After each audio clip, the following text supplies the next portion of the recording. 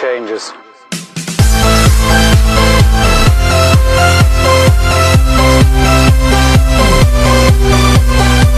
What's up guys, it's Mr. Minecraft here, and today we're going to be doing a tutorial.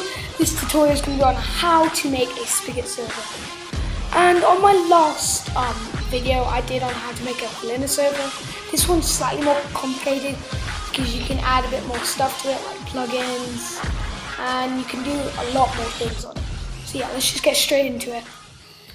So first you wanna download spigot.jar, obviously. So you're gonna go to this link that'll be in the description, and you wanna click Spigot.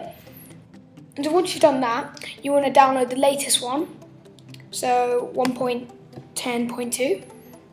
So once you've downloaded your jar, you can just drag that onto your desktop, and all you want to do is just click on it, and you want to edit the text, and you just want to take all of this off except for the spigot. So it's just called spigot.jar. And really simple that is.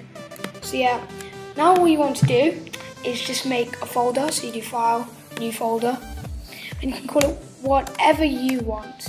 I'm just going to call it server, because we're doing a Minecraft server. And we'll just drag that into the server. Once you've dragged your jar into your server, you're pretty much fine there. Now what you want to do now is just open up text edit.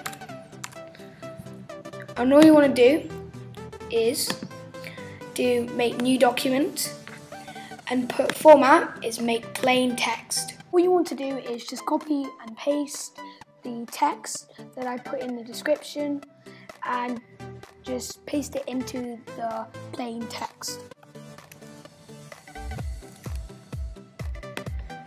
So yeah, that's all you have to do. Now you just want to save it, and all you want to do now is just call it start.command, and you just want to tick off this if no connection is provided. You just tick off that. I don't even know what it is.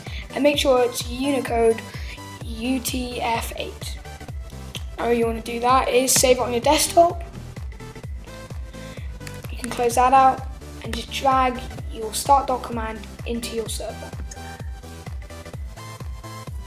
Okay, now you've done that, you just want to open up terminal. And what you want to do in terminal, is type in chmod space a plus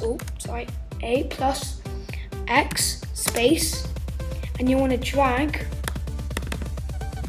your start.command into the terminal, and make sure you get the spaces right as I said it.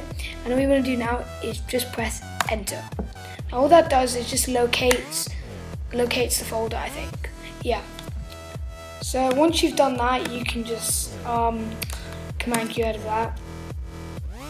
Okay, now you can just press start.command. Now as it loads up, it will start to read files, and as it starts to do that, you'll start to get folders such as logs, whatever it's doing, I don't know, server properties, eolo.txt. Now it says, and that's process completed, but it says there's a failed to load eolo.txt. So what we need to do is go onto the eolo.txt and change this false to true. Really simple, and just save that, Command S, and yeah. All you want to do now is just start up the server. Really simple, and then you'll get a lot more stuff to load out, including the worlds, all stuff like that. So once that's done, you can just stop your server. Just press stop, and that's pretty much it with the the Spigot server. Now I'll just show you how to get a plugin into your server. Okay, if you want to get a plugin for your server, or more plugins, or I don't know, you could go to this page called Bucket, and you can just go to Get Plugins and search this plugin here, So we can, for instance, we can type up Worldedit. Oh, Worldedit. Now Worldedit is one of the most popular plugins, and you'll probably need it on your server. So yeah, you can just click on it, click on your Worldedit, and you can download it. So once your Worldedit or whatever your plugin is, you can just drag it on your desktop, and you're just going to go into plugins and just drag your jar into the plugins folder. Once you've finished that, you can start up your server, and as you can see, and as it loads up, just load a folder called Worldedit, but do not delete the jar, just keep it so it doesn't mess up the server. And so once it's finished, you can just reload just to make sure of it, and you can just go on your Minecraft, type up localhost, and your server will be really good and working. Will be working really good. So yeah, I hope you enjoyed that video. Please like and subscribe. Tell me what else you want me to do. What else tutorials? What else games?